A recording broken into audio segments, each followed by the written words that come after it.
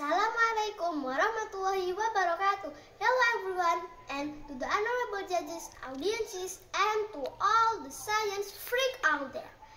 My name is Siti Zian Barril Syahari, and you can call me Zian. I'm a third grader at MI Salafiyah Setail Banyuwangi, and I'm here to tell you why I prefer studying science to art.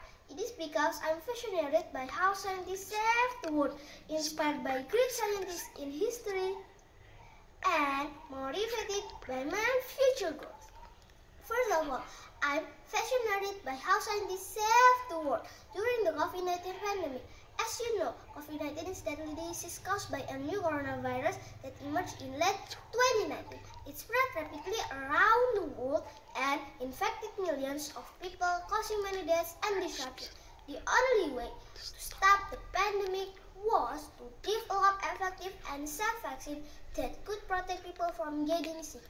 But developing a vaccine is not easy. It usually takes many years of research, testing, and approval before a vaccine can be used by people. However, thanks to the hard work and dedication of scientists around the world, they were able to come up with vaccine for COVID-19 in record time.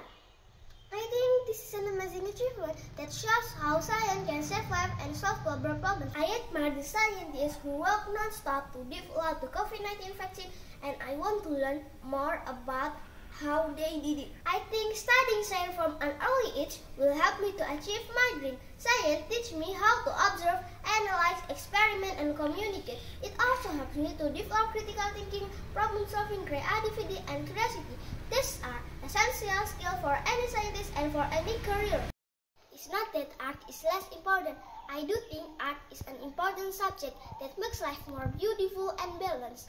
Art makes people more creative and expressive. But for me, art works on abstract level and very subjective, whereas science is objective and based on facts and evidence. Science needs precision and accuracy.